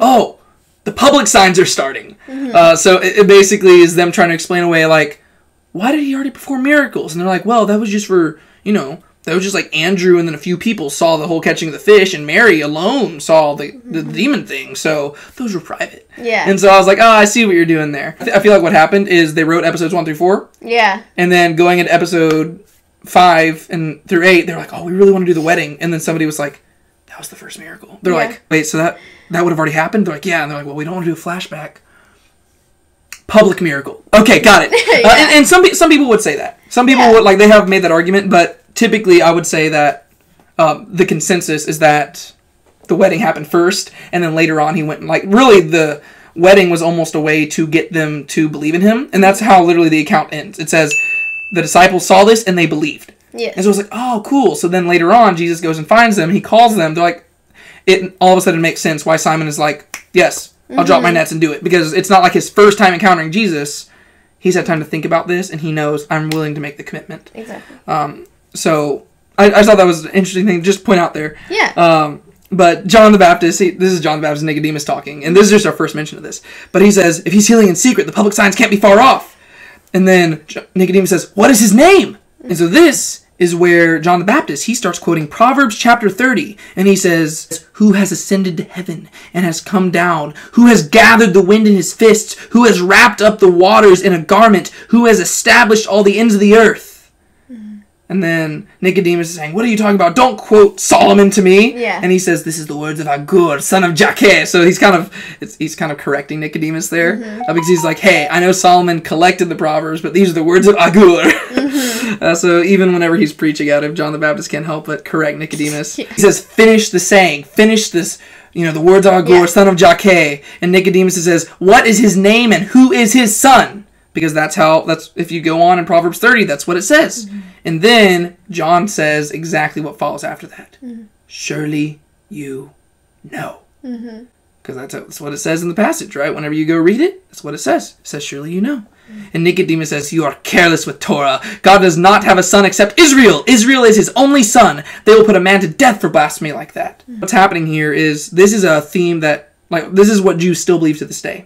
Whenever you read about the suffering servant and different things that Christians would say, that's about Jesus, Jews would say, no, that's about Israel. Like, we are the suffering servant. Whenever it says God's son, it's talking about Israel. They would not say that's about the Messiah. And you could see where they come up with that, right? Yeah. But John the Baptist is like, I don't know, you might need to reconsider things, Nicodemus, Nico. So Nicodemus says, you're careless with Torah. They'd put people to death for this. And this is where John the Baptist gets us that fulfillment of what had been said earlier. He says, who will you? Who would be a terrible precedent for Rome to adjudicate. Because that's why Nicodemus said he came, right? He said, I came here so that Rome wasn't having too much power. Yeah. And I was like, okay. Well, it seems like you're going to give him that power right now. And then he says, all your life you have been asleep. Make straight the way for the king. He is here to awaken the earth, but some will not want to awaken. They're in love with the dark. I wonder which one you'll be. And this is probably an allusion to John chapter 1. In the beginning was the Word. The Word was with God. The Word was God. He was with God in the beginning. Through him all things were made. Without him nothing was made that has been made. In him was life, and that life was the light of all mankind. And then throughout all the Gospels, you have this constant theme of light and darkness. Yes. And some people love the darkness, and they love to stay in the darkness. John the Baptist says, you better wake up, man. The king's coming. And he's coming for the people who want to walk in the light. Which one will you be? So he's giving a challenge to Nicodemus. And Nicodemus turns and he says, if this man is who you say he is, you need to leave, because your presence alone puts him in danger. And John the Baptist says, if you think he needs my help, you've heard nothing. And to me, that's like chill-inducing. You're like, whoa. Yeah. That was good. Yeah. That was good. Yeah. And then Nicodemus leaves as John the Baptist just kind of I can't tell if he's praying or laughing. Yeah. Yeah, he kind of like looks up. He's like, ha, ha, ha. Yeah. Once again, it's a person who grew up in the wilderness eating locusts and honey, walking around in camel's hair and a leather belt. Yes. Perfect. Like, they did good casting here. I love, the banter back and forth, because I feel like they are both definitely different characters, but they kind of almost have, the same sense of humor and, the persistence and, almost the pridefulness kind of, where they're like, no, I have to prove my point. So it's kind of fun to watch them banter back and forth, because they kind of have the same mindset when it comes to how stringent they are on their beliefs. Yeah, so these are just two stubborn guys coming together, and they're butting heads, and they're like, I'm not going to let you one-up me. Who's more stubborn? Yeah, and that's the funny thing. Whenever you get to John the Baptist, you have to realize he's an amazing guy, but he's also not perfect. He's also very humble, right? So he's a very humble guy, and Jesus praised him for that, and you actually see that throughout the Gospels, especially in the Gospel of John. Mm-hmm. But he's also a human, and we see in the Gospels that even he seemed to misunderstand who Jesus was, in some extent. Like, he seems to have thought that Jesus was also going to be a political leader and ruler as well. So, I do like that. You know, you kind of see the two guys trying to flex on each other. You got the young guy who just likes criticizing everybody, and then you got the old man who thinks he knows everything. Yeah. But then we cut back to the wedding, and Thomas is ordering people around, and people are out there singing. And this took me a second to figure out what they were singing, but it seems to me that they were quoting from, they're singing from Jeremiah 33, verses 10 to 11, and I don't know if this is a thing that people have adapted into music. Well, I know they have, because if anything, the people at The Chosen adapted it into music. But I don't know if this is a thing that, like, it's a Jewish song. Yeah. But basically it's saying, there shall be heard again in the cities of Judah and in the streets of Jerusalem. Usually whenever they've been singing, they're singing from the Psalms, which makes sense. Because those are, like, the word Psalms means songs. Yes. So those were songs. And they are songs. But I'm not totally sure what they were doing there. But it's basically just, once again, they're giving you the cultural context. People are at this wedding. They're dancing around. They're singing. And they're singing scripture. What's going to happen? There's going to be singing in Jerusalem and in Judah. And what are they talking about? When the Messiah shows up. Ooh. And so Rhema, she comes in and she's like, hey, Thomas, you know that 40 or 50 head count we said? Turns out there's 80. Yeah. And he's like... There's double. Yeah, he's like, no, you miscounted. She's like, yeah, maybe 1 or 2, but that doesn't change much. Yeah. And he's like, hey, I advocated for a 4th jar of wine. And I was like, hey, Thomas... I don't know what your plans are if you're trying to win Rhema over. And I know culturally that's not even how it worked. Like, dating and stuff and, like, wooing, that's much more of a common, like, modern day thing. But, dude, if you're trying to win her over, calling her out on stuff like that's probably not the way to do it. Yeah. She probably realizes she messes up. You don't want to call her out. But he says, hey, I advocated for a 4th jar of wine. And it's like, okay. Like, once again, tension is rising. So now it's like they were planning on having enough for 40 or 50 people. They didn't even have that much. Now there's 80 people there. It's like, uh-oh, and this is going on for multiple days. We have a predicament. I wonder how it will be solved. Yeah, so it's like, uh-oh. And then the master of the banquet, he comes out. He offers his prayer, the common one. Blessed are you, Lord our God, King of the universe, who gives us fruit of the vine. And everybody begins to drink, and the party begins. And this is whenever we cut back to Thomas, and he's telling everybody, like, lighten your pours. Like pour it, like, 3/4 of the cup. Yeah. And then, like, if they ask for more, tell them that you'll be back, but guess what? You won't. Yeah. Like, you just won't be back. And I've actually seen a lot of memes that people have made out of that quote. Like, they're saying, like, oh, whenever you go on an awkward first date, tell them you'll be back, but guess what? You won't. It's actually, there's a lot of really funny memes there.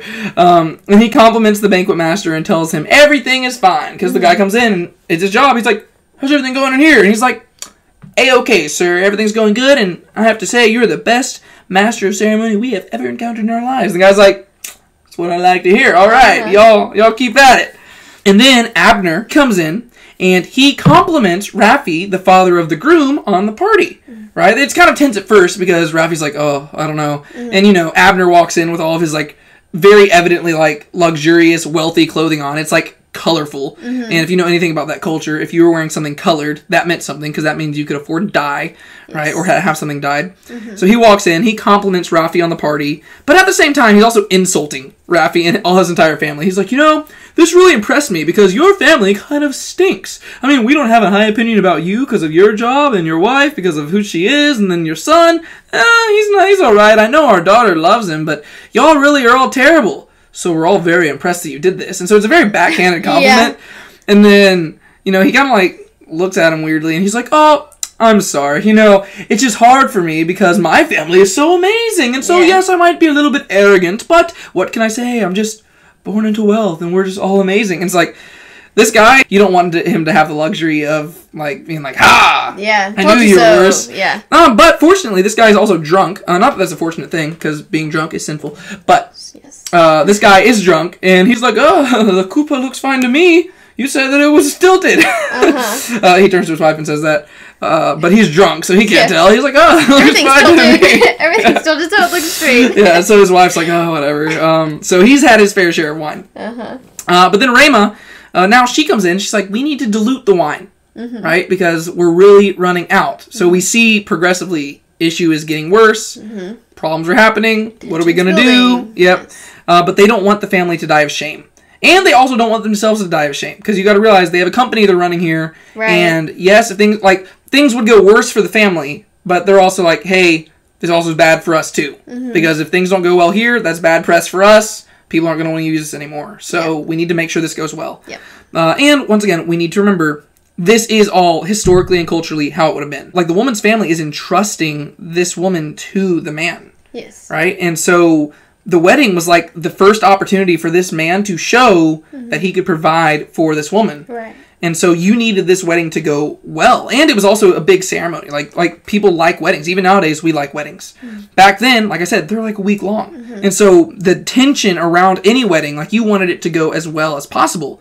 Running out of wine on the first day, not a good look. Not only does that publicly shame you in front of everybody in the culture, but it really does not look good on, like to the family. So you don't want to understate the importance of this situation. They've added a lot of context here to make the tension even higher, but even just in this situation as it's found in the scriptures, this is a very intense moment. Yes. Right? And so Thomas and Rhema, they're just trying to think of different options. And that's where it cuts away. And now we get a montage of everyone dancing, and the day turns to night. We get some very intense music here. Yeah, it's like, there's always, like, the music in the show is always like, it's like, it's kind of funny. Inaudible words. Yes, just inaudible. And then we see Jesus goofing off with kids, and I enjoy that. I just always see Jesus hanging out with kids, and he's like, it seems like he's doing like magic tricks, you know? Yeah, he was like stacking cups. Yeah, really funny.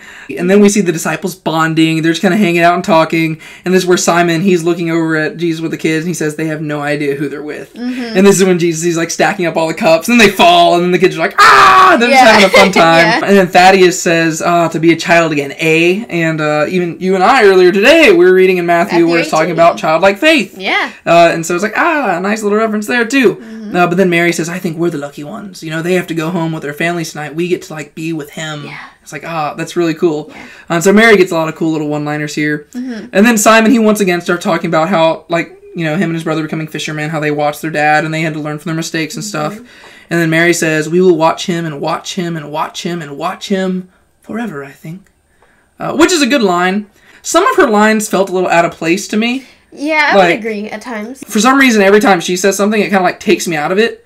Whereas in the earlier episodes, it didn't as much. So I'll say the first 2 episodes, she felt a lot more normal. Yeah. Like normal lines, human-like, I guess you say. Where I guess it could just be her like getting to know Jesus more and being like, wow, this guy is just amazing. Yeah. But that is something that I do want to address those every now and then because I have so many good things to say about the show. I just want to point out just little details. I'm like, I don't know. But Andrew, he goes to get more wine, and then Simon says, I don't even know why I'm here. It's usually the student who chooses the rabbi, not the other way around. I'm not even a student. And this, once again, they're just giving you cultural context because that's how it was. Typically, a rabbi would start preaching around the age of 30, which is around the age Jesus was. Right. And usually, the student would choose the rabbi because they would go through basically religious school up until the age of like 13 or 15. And then after that, they could choose to follow into like studying like their trade, whether it be like fishing or blacksmithing or whatever, or they could choose, like if they were more brilliant or something, they could choose to follow a rabbi, and they would choose the rabbi. But really, that would give us reason to think that some of the disciples were actually probably teenagers, realistically. And there's other things in the Gospels that would actually hint towards that. And then little James explains that he was introduced to Jesus by Thaddeus. And Thaddeus explains that he met Jesus on a work project, right? And he says, okay, yeah, Jesus was a craftsman, and he invited Thaddeus to follow him because he was building a kingdom stronger than stone. It's a classic case of Jesus, like, talking, like, using physical language to, like, describe something, like, super spiritual, and people being like, huh? Yeah. But then he says he believed him, right? He says, like, yeah, I believed what he was saying, and so I followed him. Yeah. And then Simon asks, like, so what were y'all working on? And Thaddeus says, I can't say this in front of a woman. And this is where, once again, Mary says that, like, she's like, I've seen things that would turn your blood to ice. Yeah. And it once again, it just, like, took me out of the, like, I'm just like, it seems like they're trying to make her, like, I think the first few episodes made her seem more, like, I guess, innocent.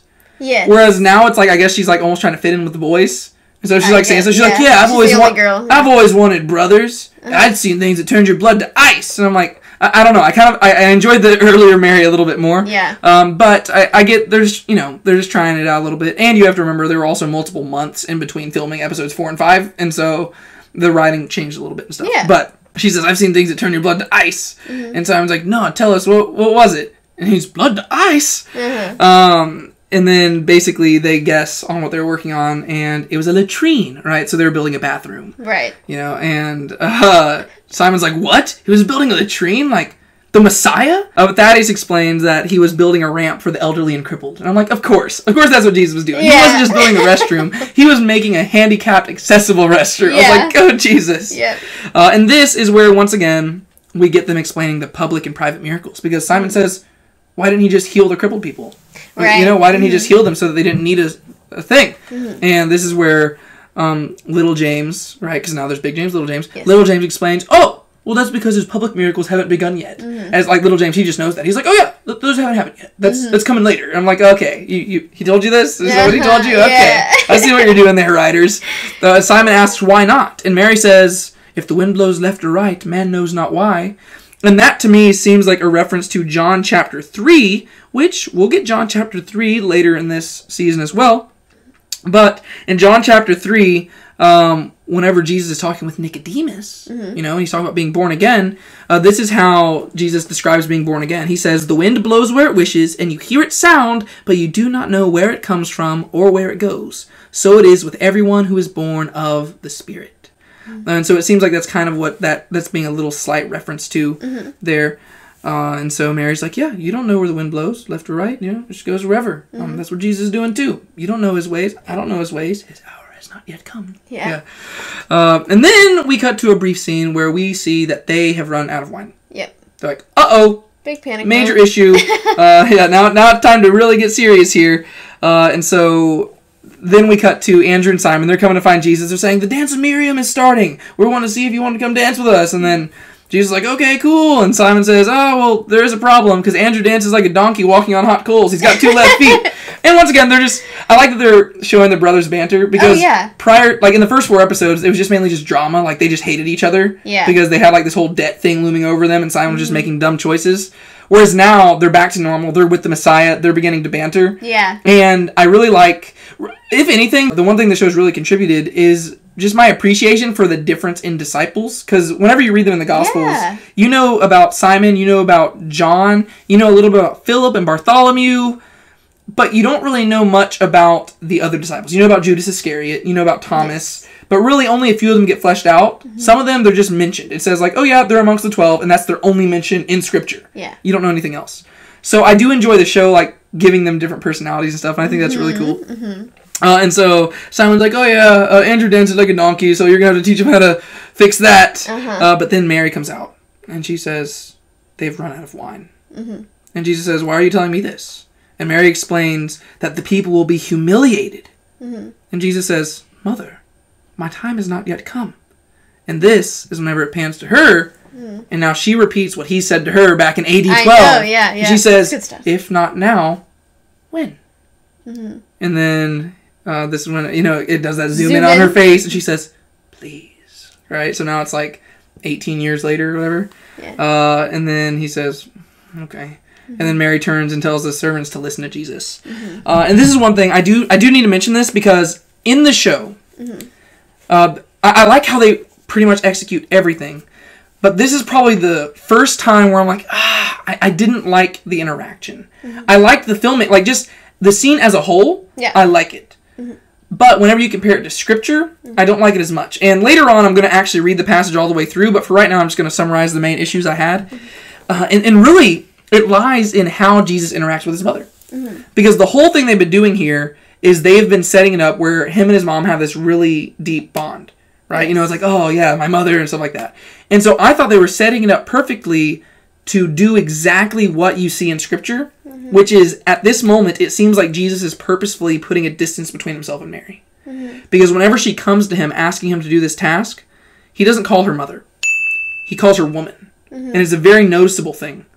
Because it seems like at this point, she comes up to him, she says, they've run out of wine, and he says, woman, what does this have to do with me? And nowadays, that sounds rude. I don't think he was being rude, but I do think he was being firm. Mm-hmm. He wasn't saying, like whenever we say woman, it's like that. It's like, it's almost insulting. Yeah. It would be more equivalent to ma'am, but even ma'am is almost a little bit too formal. Like for me, like I'm from Texas, I would say ma'am to anybody. I'm like, ma'am, like I would say ma'am to my mother, and it wouldn't be the same thing. Yeah. It's almost like if you took ma'am and woman and like mixed them together and met in the middle. It seems like that's what it would be. What he's doing is he's going out of his way to not call her mother. Mm-hmm. Because he's saying, what does this have to do with me? Mm-hmm. And he's clarifying, prior to this, I answered to you as my mother. Mm-hmm. Going forward, something new is happening. Mm-hmm. And so instead of him answering to her as his mother, she will now answer to him as her Lord. Mm-hmm. Right? Because now it's like, yep, up until this point, it's been his, just Jesus growing up. Mm-hmm. But now, this moment, the wedding at Cana, this is the shift where he begins his public ministry. Right? So, I don't know if this is his first public miracle. I think it's his first miracle in Scripture. I believe that it is truly his first miracle chronologically. But this is for sure the beginning of his public ministry. And so I think that the point in the Gospel of John is when he says woman to her, he's pointing out that to her. He's saying, woman, what does this have to do with me? Because prior to this, she comes up to him. Joseph's dead. He is her eldest son. He would be the person to solve this problem. Mm-hmm. So it would make sense why his mother comes to him. Mm-hmm. If she's one in charge of this stuff, she has to come to him and be like, Jesus, I'm in a bind. I need your help. Mm-hmm. But at this point, he says, woman, what does that have to do with me? I no longer answer as your son. Now, I am a son of the Father who has come to do my Father's work. Mm-hmm. And so at this point, whenever Jesus enters into his public ministry in the Gospels, from this point onwards, he's always actually, anytime he interacts with his mother or any of his siblings, he's always actually putting a distance between them. Yeah. He never calls them mother or anything. Like that instance I mentioned before, his mother and his brothers and his sisters come to find him. Right. And they say, we want to see Jesus. And they think that that'll get them closer to him. And then whenever the people tell him, you would think that he'd be like, oh, let my family in. But instead he says, who is my mother? Who are my brothers? Who are my sisters? Mm-hmm. And he points at the people around him. He says, those who do the will of God. Mm-hmm. So he actually, he almost turns them away. Yeah. And so that seems to be a big point. And it probably would have hurt Mary's feelings a little bit, because she would realize, the whole thing she says there, if not now, when? It seems like that's more what Jesus was doing in this moment in the Gospel of John. It's totally reversed. So I thought that's what they were setting up. Whenever I watched this for the first time, I was like, oh, they're really showing the bond between them. And they're even showing that in the beginning whenever he says, if not now, when? Because I thought they were setting it up for him to say it again to her. Right. And say, if not now, when? Mm-hmm. Because she, in the Gospel of John, he does say, my hour has not yet come. Yes. Right? But he's talking about his death. Right? And he knows that this will ultimately lead to his death. But he says, woman, what does this have to do with me? Mm-hmm. And then whenever she says to the servants, do what he says to you to do, it seems like she has accepted that rebuke, right? So it's not that, her feelings might have been hurt, sure, but this testifies to how amazing Mary is. She ran with it because she was faithful to God. And she said, okay, I knew this day was coming. Now, you are my Lord. And she still believed in him. So whenever he says, what does this have to do with me? He's not rejecting her. He's just saying, this technically doesn't have to do with me. That's your problem, not mine. Mm-hmm. So then she comes to him and saying, please take care of my problem. Mm-hmm. Right? If he was just her son, it would be both of their problems. But he says, woman, puts that distance. It doesn't have to do with him anymore. Mm-hmm. But she says, will you take care of my problem? And that's a beautiful thing, because that's what we have to do with Jesus, right? We come to him and say, hey, I know this isn't your problem, but can you take care of my problem? Yeah. And then we just have to say, do whatever he says. Mm-hmm. And that's what she does. So that was the one thing where, it felt odd to me, because it seems like they actually almost purposefully changed it, because he went out of his way to call her mother. Whereas whenever you're reading the Gospel of John, it is very notable. You cannot read the passage without noticing that he calls her woman, because it's weird and it sticks out. So that was kind of odd to me that they did that, because I was like, I don't know. I didn't really care for that too much, just because I really like this story, and the way that they set it up, it would have been so perfect, because they had that bond to where you almost could have just shown it on her face, where he says woman, and she's like, do whatever he says, And I was like, oh, it would have been so good, but. So if they could just do a voiceover, right? Just instead of mother, just put woman, and then it'd be fine. I'd be totally fine with it. But it's just such a subtle thing, but it's whatever. So she says, "Go and do whatever he says." Mm-hmm. And then the servants come up to Jesus, and he says, "Fill these jars with water." Mm-hmm. And this is where Thomas, being the sassy man he is like, "We're out of wine, not water." I don't know if you missed the memo. Yeah. And Jesus is like, "Okay, Thomas, I like this right here. They've got a huge debacle in front of them, but Jesus is like, it's time to do a psychological character study. He's like, Thomas, you seem like a responsible person. And you can see Thomas is just not having this. Yeah. He says, we're in the midst of a crisis, and I was told you had a solution? Yeah. But Jesus is just like, oh, you seem like a responsible man. And he's just like wanting to talk to... He's totally unworried, right? He's just like looking at it. He's like, okay, fill the jars with water. I want to talk to Thomas here. And Jesus explains, he says, do you know why these, why the purification jars are made of stone? And Thomas is going like, what does this have to do with anything? And he's like, just answer the dang question, Thomas. Yeah. And so Thomas explains it, and it's all for Jesus' point here, right? The purification jars, they're made of stone because stone is pure, it won't stain or break, and it won't be made unclean, right? And Thomas explains that these things are the same size as the amphora jars if they're filled to the brim, right? And so once again, this isn't filled to the brim anymore, but I've drank it's like really liquidy too. I guess we've been talking for a while. Whoops. But he says, okay, if you fill it to the brim, it's the same size. So Jesus says, fill it to the brim with water. I don't think they know what filling it to the brim means though, because later on he reaches into it. It's not filled to the brim. It wasn't filled to the brim. But then Thomas says, from the directions you provided, I see no logical solution to the problem. And Jesus says, it's going to be that way sometimes, Thomas. And once again, you have to remember, Thomas has never said his name to Jesus, first off. But then also, what Jesus said is kind of like, it implies that they're going to have a future relationship, right? Like, they have like a working relation, like, it's going to be that way sometimes. He's like, what did you say? Yeah. And then Jesus says, I do not rebuke you. Which is funny, because that also implies that Jesus has reason to rebuke him, right? So it's like, Thomas is more like, what the heck are you talking about? Like, why would I need to be rebuked? But Jesus is like, I don't rebuke you. It's good to ask questions, to seek understanding. I know a person like you in Capernaum, always counting, always measuring. Who's he talking about? Matthew. Oh, and what? Guess what? They haven't met each other yet. But Jesus says he knows Matthew. Ooh. Cool. Yeah. And then he says to Thomas, join me and I will show you a new way to count. A different way of seeing time. It's like, that's kind of like, I like what they're doing there. It's kind of cool. And once again, this is all fictional, right? Thomas, he becomes a disciple of Jesus. That is true. This wedding story, it happens. Those coming together, that's just a fictional way of them doing it. And I like the interaction there. Yeah. And then we cut to a quick scene where people are beginning to notice the lack of wine. There's, so there's talk going around. I think it's Abner and Higla. They're like, what's going on here? Yeah. Drunk Abner's over here like, I need more wine. What's going on? And then we cut to Mary and Thaddeus, and they're kind of just sitting there, kind of like intimate scene, the firelight and stuff like that. And they're just talking about Thaddeus' backstory, how he left, like his dad was a smith, but he left smithing to become a mason, right? And he's like, yeah, so, everybody has to leave their father. And he said, Mary says, oh, well, I bet masonry's harder. But then he says, masonry isn't harder, it's just more final. And then what we see going forward is actually going to, what he says after this is going to take place as other scenes are unfolding. Yeah. It just becomes like voiceover narration, right? And so he says, masonry isn't harder, it's just more final. If the smith wants to change the item, he just needs to put it in the fire and reshape it. Once you make that first cut into the stone, it can't be undone. It sets in stone a series of motions. What began as a single piece of stone starts its journey of transformation, and it will never be the same. And so what this is supposed to be a metaphor for is Jesus beginning his ministry, right? Because once Jesus turns this water to wine, things will never be the same. Because now he's stepping into the public, and he's beginning his public ministry. And so, as he's saying this, like I said, it's voiceover narration, and we see that they have finished filling the jars with water, and Jesus asks everyone to step outside. And Jesus, he stands there by himself, and he says, I am ready, Father. He reaches into the water, which once again, it's not filled to the brim.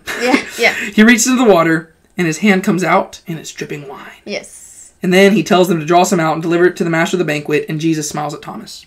So what do you think of this whole scene?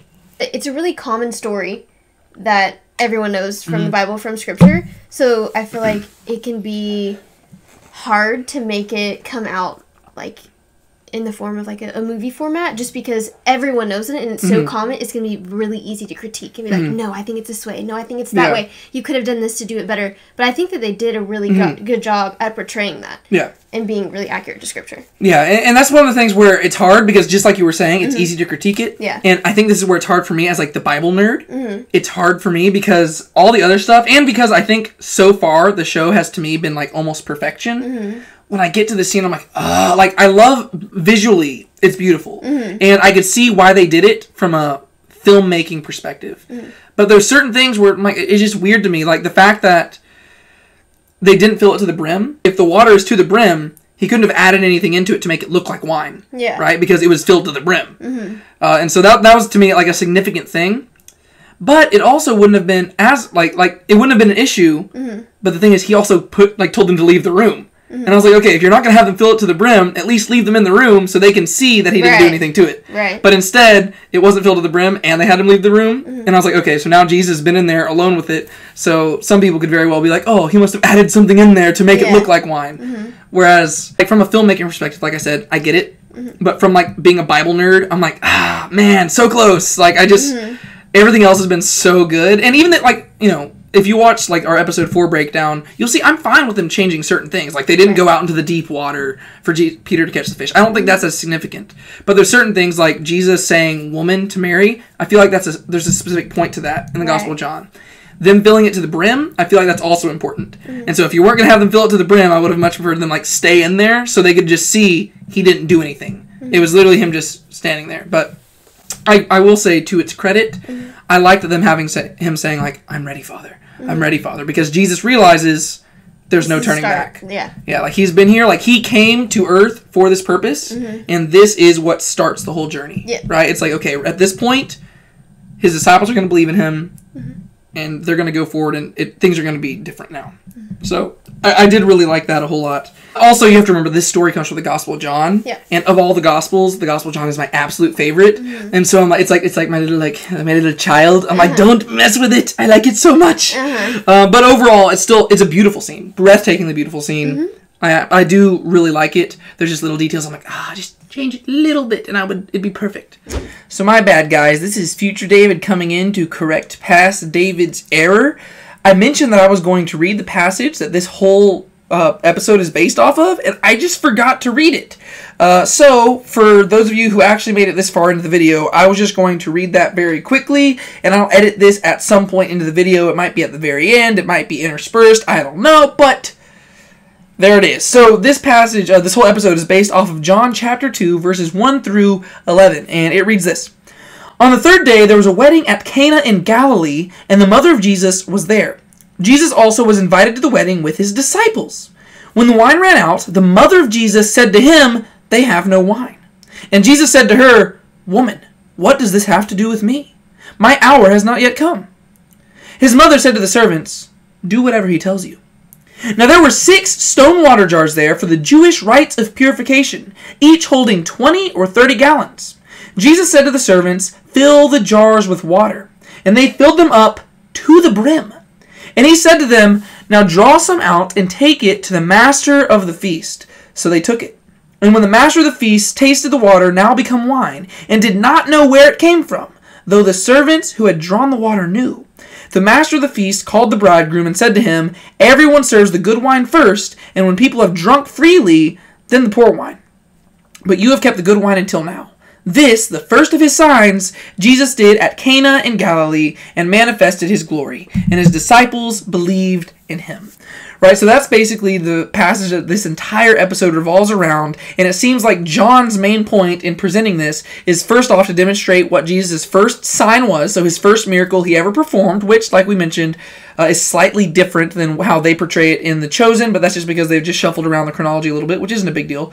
But then it's also to show a shift in the relationship between Jesus and his mother, or really his family at large, right? Since he's stepping into his public ministry, now he's no longer relating to people how he did prior. Now he's relating to people as the king who has arrived, as the rabbi to the student, as the Lord to the slave or servant. Right? So no longer is he the son or the brother or the child or just the friend. Now he is the king. Right? So that's why he calls his mother woman. But then also we see that he has power over creation. He can turn water to wine, which shows that he is God, which is also really cool. We also see his mother's faith in there.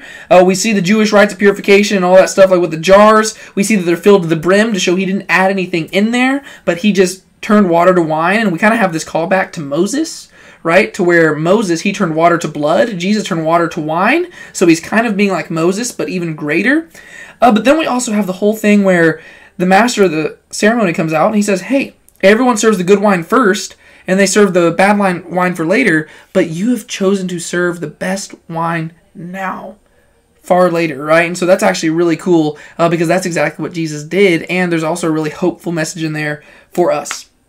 But it also seems to be that the reason why John presented this is to show us that this is what made the disciples officially believe in Jesus. It wasn't this super public sign, but it was the first public sign where a few people heard about it, right? The servants heard about it, and then the disciples believed in him.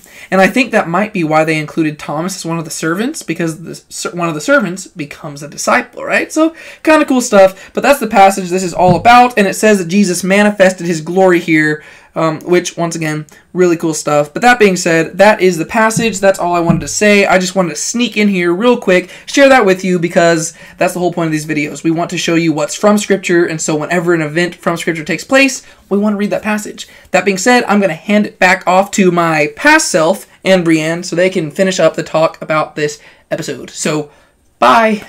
But then we get to the final part where, the master of the banquet, he stops everything to announce how great the wine is. For a second, you're like, oh no, he's about to shame everybody. He's like, yeah, people usually bring the worst wine out later, and people are like, oh, he's about to shame us for it publicly. But he's like, but this wine's amazing! Yeah. And they're like, yay, cool!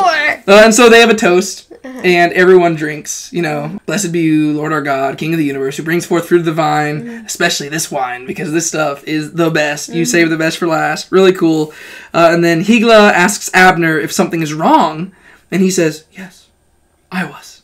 And then Mary and Jesus, Mary, his mother, they exchange a knowing glance, it's a pretty sweet glance, Yeah. She's like looking around for him, and then she finds him, and he just looks, and he's like, yeah, you know who did that. That was me. That was me, Mom.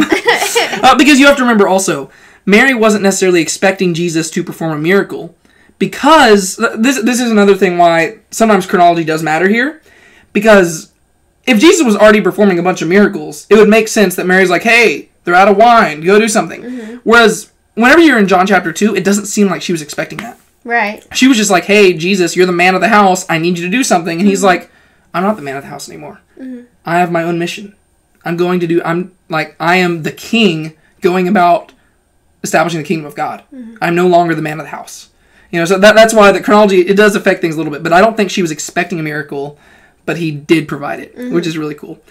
And so they exchange a knowing glance, and then it cuts to Thomas. He's just looking at the jars, and he's like, super confused. And then Simon walks up to Jesus, and he says, fish, wine, what will be next? And Jesus says, any suggestions? And then Simon, this is, once again, we see him going to the extremes. He's like, he just immediately gets pumped up. He's like, anything and everything. Let's do this. I'll go with you to the ends of the earth. And you're like, oh yeah, that's the Simon Peter I know. I love Simon's character. Yeah, it's really funny. But then, this was like a misdirect, right? Because he's like, I'll go to the ends of the earth with you. And then Jesus kind of gets like stoic and like serious. And he says, I hope so, Simon. But I remember that there's still a problem. And to me, I was like, they're not going to have him, predict the betrayal. The denials now, right? I was like, that's 3.5 years away. That's where I thought they were heading with it. Because whenever you go to the Last Supper, Peter's like, I'll go to the end of the earth with you. And Jesus is like, no, you're going to deny me. And I was like, oh my gosh, they're going to, do that now too? Yeah. But instead, he's like, I noticed there's a problem. And Simon's like, what? And Jesus says, I think it's something about 2 left feet. Yeah. He's talking about Andrew with the dancing and stuff like that. And Simon's like, oh, yeah, let's go dance. And so Jesus, he joins in with the dancing and stuff. Yeah. And they're all dancing around, and he convinces Andrew to start, dancing too.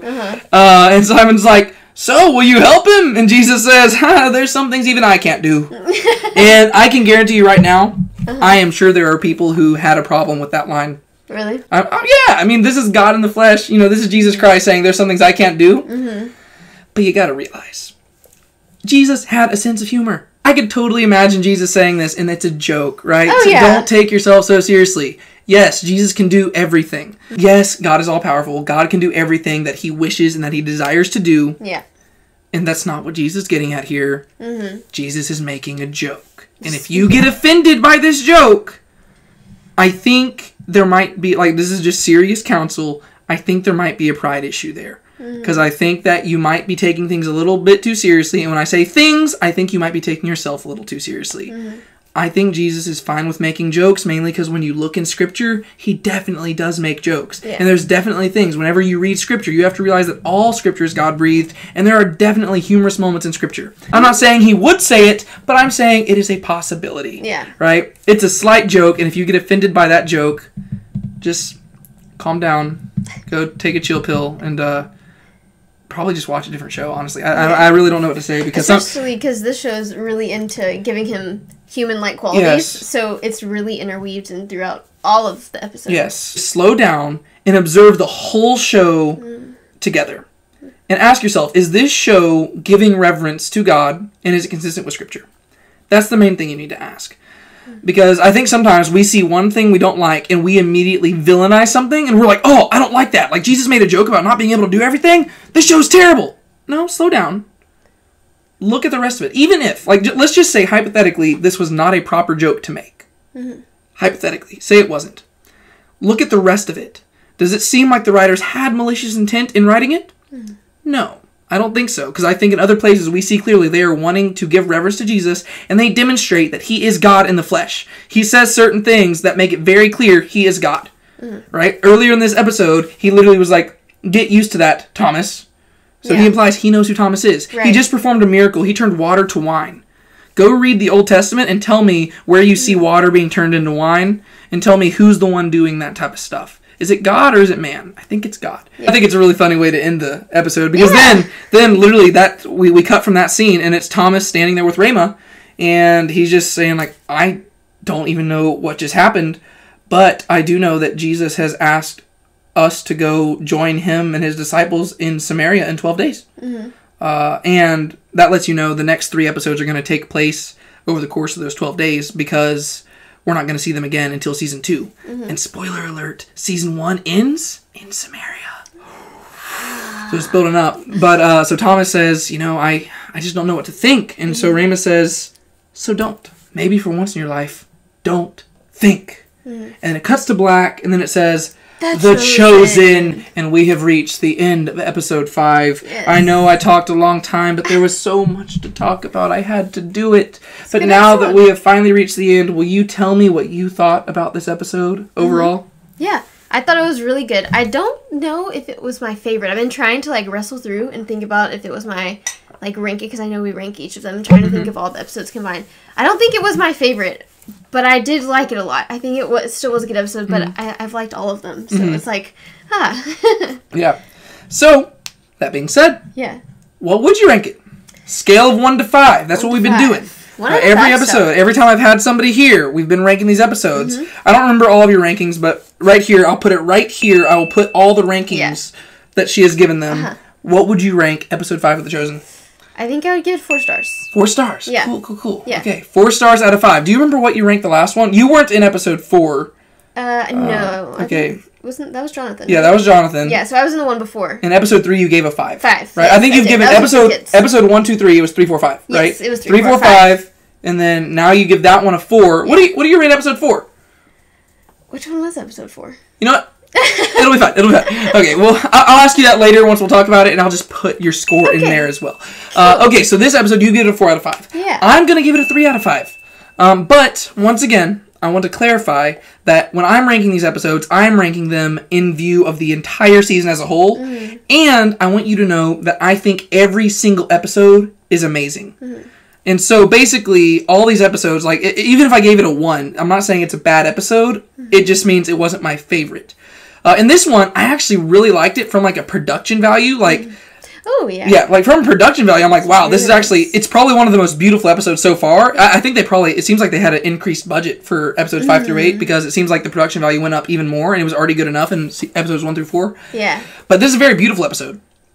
But just the few things where I'm just a stickler when it comes to just a few things where I'm I just love whenever scripture's adapted. And I will say, of all the times I've seen this story adapted, this is the best one. 100%. Yeah. It's the best I've seen, and that seems to be consistently the case with all the things. Mm-hmm. But just for the few things where I'm like, I wish that he'd said woman, whereas he goes out of his way to say mother, which means they made a conscious choice to do that, where I'm like, that seems to contradict what the Bible's going for there.